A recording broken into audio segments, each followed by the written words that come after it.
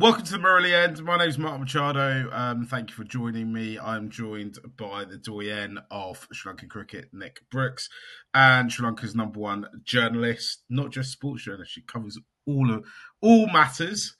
Estelle Vasudevan. I am in Dublin. Nick is in London, and Estelle is in Colombo. I'm here because the Sri Lankan women's team are here taking on Ireland. Talk about that in a moment. But before we get started, before we get into it, I need to tell you about two things. Firstly, if you're watching on YouTube or on Facebook, you've got to hit that subscribe and that follow button. We love all your support. Thank you for watching. Thanks for spreading the word. This show is growing, which is brilliant, but you need to subscribe. Please subscribe. It helps us get viewers, get more people engaged, get more people involved in it. And on top of all that, secondly, the Test series is starting against England in about 10 days' time. We're hoping to sort an event out in Manchester, but we've teamed up with the Three Falcons pub in St John's Wood, which is only minutes away from the Lords, and we'll be doing meetups every day after every day of play. I'll start that again. We'll be doing meetups at the close of every day's play at the Three Falcons. If you haven't been there before, it's great food. It's butter chicken. It's biryani. Sorry, there's no Sri Lankan food on the menu yet. They are trying to work to get some lime beers. We're going to be there. We've got loads of special guests coming down as well. And I'm trying to find someone with a papare, with as much papare instruments as we can muster to try and, get the Sri Lankan vibes going afterwards. It's just a meet up there. It might be a glorious day of cricket for us as Sri Lankan fans. It might be a terrible day of cricket for us. We don't know what's going to happen. Whatever happens, we'll be there. We'll be celebrating or drowning our sorrows with a beer. You can chat to Nick. You can chat to myself. Estelle's not going to be there, sadly. And we've got loads of other people coming down. So please stick that in your diary. I'll put the more details for it in the description as well. Would love to see you there. And, whoever you're with, maybe you don't even have a ticket for the test. Maybe you just want to come down and have a chat with us. Do it. I think the closest tube station is actually Edgware Road to the pub. But yeah, would love to see you. Right, Estelle, let's get into it. The first T20 between Sri Lanka and Ireland was yesterday. Sri Lanka won at quite a canter, didn't they? Yeah, it was. I didn't expect it to be that easy because when I saw Ireland posting 145, I thought it would be a bit of a challenge. Because Sri Lanka it's no secret, they've depended on Antapattu to give them that good start. But, they did it quite easily in the end. Harshita Samaravikrama continues, I think, to go from strength to strength. Every time you see her, you think, oh, she hasn't played better than this. And she keeps bettering that every time she goes out for Sri Lanka. So it's really promising signs. She opened the batting with Vishnu Gunaratne, who also had a good day out. Timed the ball really well, played to her strengths. I think that is the most important thing. And it was a really great watch, I think, for Sri Lankans. There was a lot of Sri Lankan support at the venue as well, which is great to see. I think it's finally catching on, and it's, to see a crowd turnout for the women in Ireland was huge. Yeah, Nick, I know the girls came over to England last year and played a few, 3 T20s and 3 ODIs. But this squad without Charmery, playing in unfamiliar conditions, were you slightly worried about what could have happened? Yeah, I think coming into this series, everyone felt that it was a potential banana skin, a series that Sri Lanka are expected to win, but obviously one without Chamari, who they have relied on, who's away at the 100. But I think, look, over the past few months, this team is going from strength to strength, right? And I think we're seeing new stars emerging. And I think we're seeing a team that is increasingly less and less reliant on Chamari Atapattu for this to be a one-woman show. And, as Estelle said, Harshita played another great innings yesterday, following on from a really good knock in the Asia Cup final. Vishmi's really breaking out. Kavisha Delhari is growing into a star. I think this batting lineup is starting to look deeper and more reliable, certainly, than it has done. And it feels to me like the World Cup is coming at a really good time for this group of girls. Yeah, Estelle, we never really got to discuss the fact that Charmy wasn't going to be part of the T20 games. It looks to me, though, that the kind of trajectory over the last kind of couple of years for the women's team is that they've got Elvis and Charmery, and while Elvis has been outperforming, in the back they've been rehearsing the Beatles, and now they're unleashing them. Right? It's incredible. Yeah, and we've been talking about it for a while, right?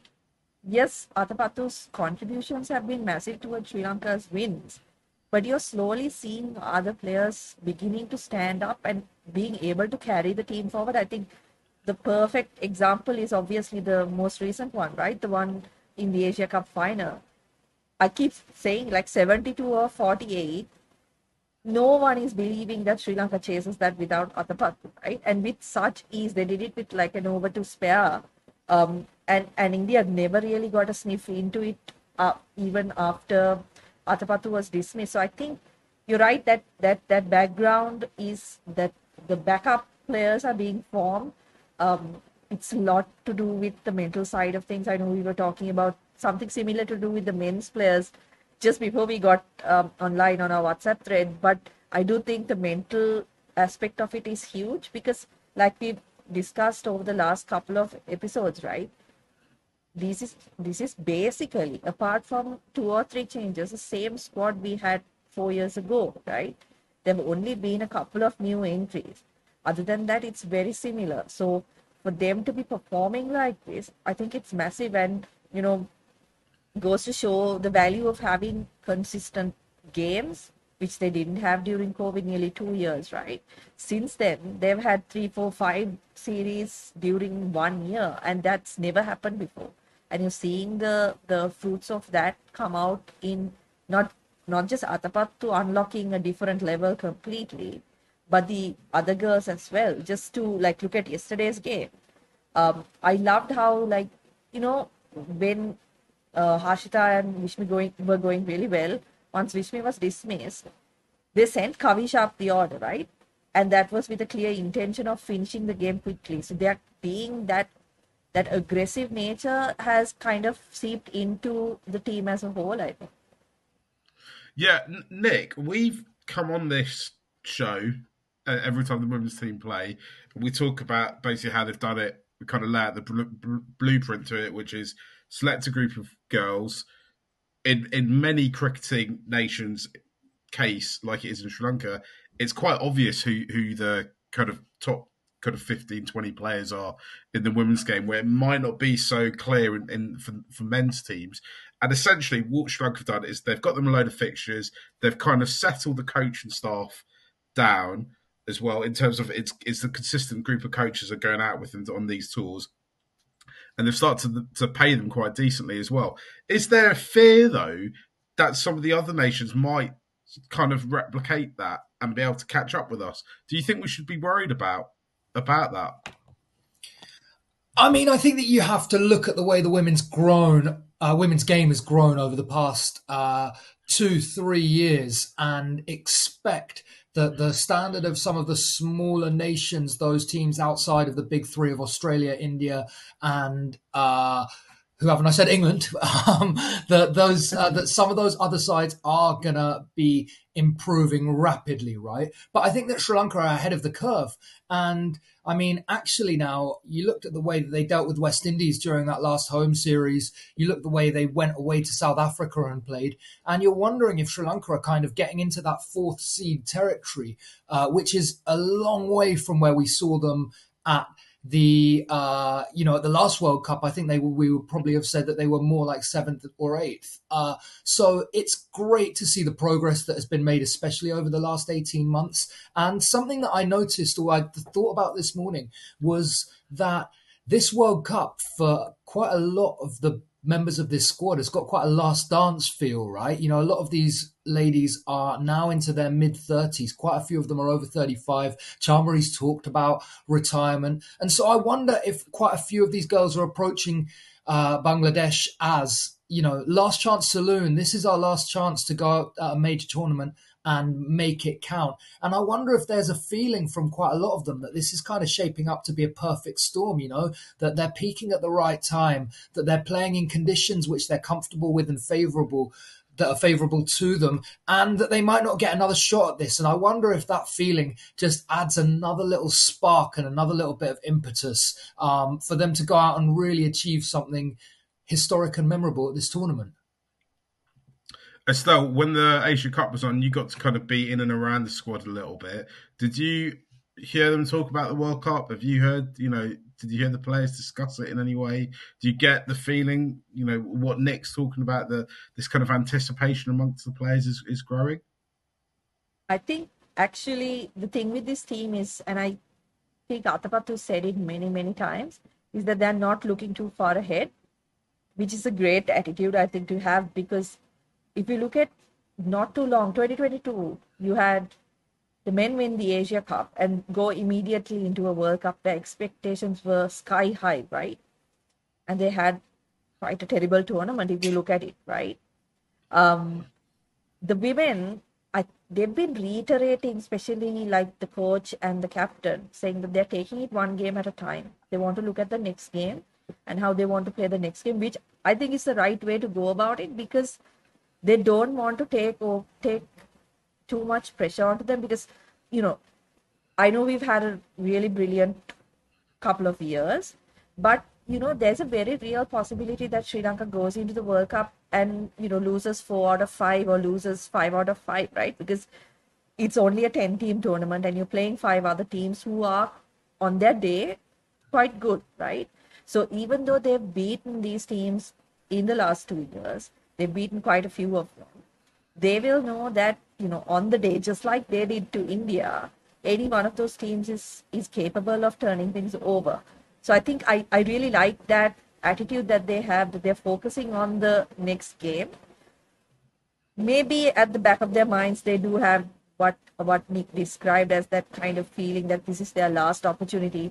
Many of them I don't see playing beyond the 2025 World Cup. You've got a lot of 32 plus, 33 plus players who probably won't last beyond the ODI World Cup next year. So they probably have that at the back of their minds. But I really hope they are, as they say, they are focusing on the next game or the next tour, what's coming right up next, because it's just too much anticipation, right? And you have to think about, like, when you think about the women, they've never had that kind of pressure. You think about the men, they play with that pressure every tournament, right? Even if they've been shit for 2 years when they go into a World Cup, we think, oh no, like, on paper, they look really competitive. They should probably get into the semis. That's how we think, right? So they've never had that kind of pressure on them. They've always been kind of a team that, people are expecting to finish 6th, 7th, 8th, right? But this time, teams are going to be varied, especially like in their group, they've got India and Australia. I'm sure they've, got the tapes out. India has played them recently. Australia hasn't played them in this cycle. I'm sure they've got, some analysis done and they're ready for them. So I like the fact that they've kind of made it a point to say that they're looking at only the next step. They're not looking too far ahead of themselves. Estelle, I'm really buzzing to go to the second T20 tomorrow. If you were part of the Cricket Island think tank getting ready for that fixture, considering how many runs they scored in the first match and was still quite blown away, what would you be telling the Irish girls if you want to try and beat this Sri Lanka side? Where are our weaknesses? There is one thing somebody also pointed out on Twitter earlier today, is that the bowling is looking less and less threatening in conditions that are batting friendly. And I think that is something we have to kind of look at, right? Because you've got your wicket-taking bowlers, but as we mentioned prior to the Asia Cup, there is that concern about experience, because they're leaving out Inoka Ranavira and Oshri Ranasinghe, who have been, they are kind of stalwarts for the last, I don't know how many years, right? Particularly Ranavira, who was excellent at the last World Cup as well. So there is a bit of a concern there. I know, we say it's a concern, and then when they do well, it's not a concern. But if you look at even the Asia Cup, there was a bit of, there were some moments where you felt like, are the other teams going to get away with things? Because the conditions were batting friendly, and Sri Lanka don't have too many wicket-taking options. I mean, Kavisha and Inoshi are the two I would say, are real wicket-taking options. The others are more containment style. So how they are used is going to be really important. And I don't want to be too critical also, because if you look at the Asia Cup, they managed to keep teams like India down despite them having like good starts. They managed to keep them down to manageable totals whenever they played, right? So I'm sure there are plans in place by the management. But if I was Ireland, that would be, one area that I would be thinking of. The other one is obviously that Sri Lanka prefer to chase. So if they're able to, win the toss and put Sri Lanka in, they should be able to, apply some pressure, particularly with the point I discussed before, where they didn't find it too difficult to score runs off the bowlers in the first game. I'm actually quite looking forward to Sri Lanka batting first. I don't know if you are, Nick, because I just think that we might end up putting on quite a big total at some point if we get the chance to go first. Yeah, and I think you'd rather see it, Sri Lanka get good experience doing it now than for us to chase in all the games here and then lose the toss against Australia in that first game in the World Cup and get put into bat, having not had a recent crack at it. And yeah, you're right. I think this is a great chance to bat first and put up a big total.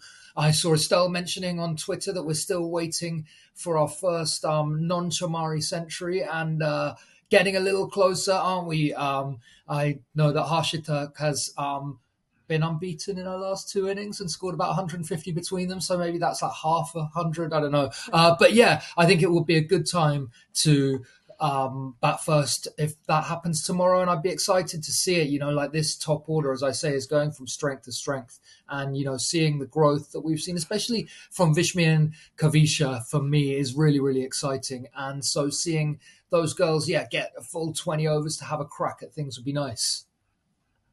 Yeah, so I think in the WhatsApp group I mentioned that it's basically it's kind of in T20 cricket, unless we had an absolute disaster with our bowling, it's kind of impossible for any of our Sri Lankan players if we bat second to get a century, right? Because the opposition, the other team would have to make kind of at least north of about 180, and it would then really it's only the two openers that have got that shot to do it, right?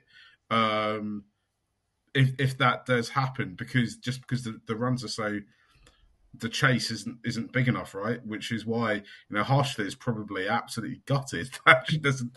That yesterday particularly she didn't get to bat first, right? But I do think coming to Ireland their first game, looking at what the ball was doing, as we all learned from the Men's World Cup in New York, bowling first can sometimes be a good thing in unfamiliar conditions. But maybe tomorrow or Tuesday, whatever day, I don't know what day you're listening or watching this. So Tuesday the 13th of August might be the day to try and have a bat first with it. So would you like to see any kind of changes in the 11 as well? And kind of, they can't lose the T20 series now, so because there's only 2 games. So do you think they might be tempted to make a few changes to the 11? Just looking at the 11 they played yesterday, right? It's interesting. They only played 6 batting options. So a long tail and, genuine bowling options. I'd be interested to see if they want to try Amar Kanchana, who can have a bit of a hit in the middle order, right? And I also think it's important to have players like that kind of, a match ready, because you don't know what's going to happen at a World Cup. Like, if we've learned anything from the men's side of things, you can have injuries, right? And Sri Lanka pretty much have like a set 11. So if one of them kind of misses out or has an injury, then you're in a bit of a fix. So I think it would be good to have someone like Amar Kanchana in. She's a medium pacer, can strike the ball well. So maybe give her an opportunity. But I wouldn't mind keeping Sachini Nisansala in the side as well. So maybe they leave out one of the other quicks. Give them a bit of a rest, because the ODI series is going to be important, right? Because they have to win the 3 games to ensure that they get into the World Cup automatically. So maybe give someone like Udeshika a rest in the second game and get Ama in. But I mean, either way, whatever they think, I think it's not going to make a huge difference. I just like to see someone like Amar Kanchana getting a game or 2 here and there, because like I said, World Cup's coming and you don't know what's going to happen there. Yeah, absolutely. And, World Cup's coming. You don't want to take people all around the world to not give them a game if you can, right? Maybe that's my kind of amateur ethos coming true. I don't know. Nick, what are you are you anticipating anything extra from the team in this second T20? Is there anything else you think they might be able to improve on? No, I'm just hoping to see more of the same, Marquis. And I mean, I know we're saying we don't want to look too far ahead, but I think that if they can win tomorrow and then hopefully pull off that clean sweep in the ODI, which secures their spot for next year, it just sets them up great, right? By that stage, they're on like I don't know, 15 match white ball winning streak or something, it feels like. And so, yeah, just keep on winning, keep on, seeing people standing up and putting up performances that make us take note, and just, feeling like we're in really, really good shape for Bangladesh, hopefully Bangladesh in 3 and a bit weeks' time. Estelle, just one last question before you wrap up the chat. The Asia Cup win was, 10 days ago, 2 weeks ago? I can't remember exactly. It feels like it's quite recent. This series has come quite soon afterwards. What is the kind of momentum like in Sri Lanka? We saw the huge crowds turn out for the girls in Dublin. I say huge crowds, they're obviously not huge, but I mean, Dublin isn't a place that has a massive Sri Lankan community and also isn't a big cricket place as well. The fact that there's even, 30 or 40 Sri Lankan fans there at Flags, I think is quite an extraordinary thing, right? What's the momentum like for the women's team right now in Sri Lanka? Yeah, you know what? Like, I can only tell you about what I see online, and I've seen a lot more content about the women. Everybody loves a winner, right? And they've been winning consistently, and people are finally getting on board with this team.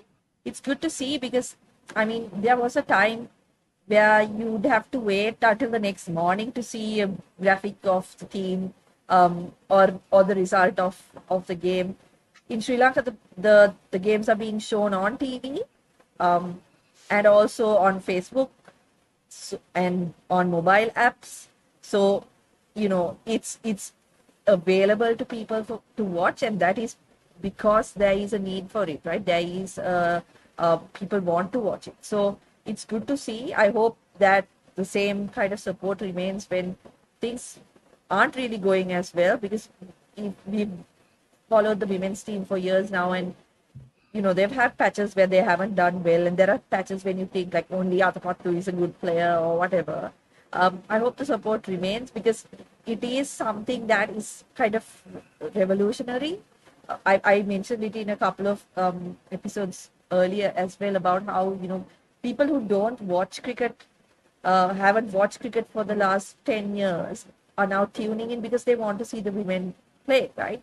A lot of women tuning in to see. So that's kind of the revolution they've created with that Asia Cup win. So I'd like to see that continuing. Obviously, like I said, everybody loves the winner. So as long as they're winning, there's going to be support. I hope that that's going to continue beyond that, and there's constant support for the girls, particularly as things, Atapattu is going to leave someday, and then, someone else is going to have to take over that mantle. So I hope that support remains. Amazing. Guys, let's leave it there for today. We're going to be back later in the week. We're going to start our... we'll obviously keep on top of what's been going on with this series. We'll start to look at kind of some test match stuff as well. So I mentioned at the top of the show, please subscribe, hit that follow button, hit the subscribe button, tell all your friends, hit the likes, hit the comments, share. And also, if you're coming to the tests, if you're in London, you want to get involved with these meetups during the Lord's Test, we'll be at the Three Falcons pub soon after close of play. I think I might have to send my dad as an emissary as soon as in the last, when we've got a couple of favours left to go to kind of hold the fort, and then me and Nick will have to sort everything out in the media centre or whatever. By that I mean eat all the food. The food in the media centre in Lords is unbelievable. And then we'll come down again. I will eat there again because the chicken, butter chicken, and the biryani in this pub is great as well. So I'm looking forward to all the eating. And thanks for coming on board. We'll see you all again shortly. Bye.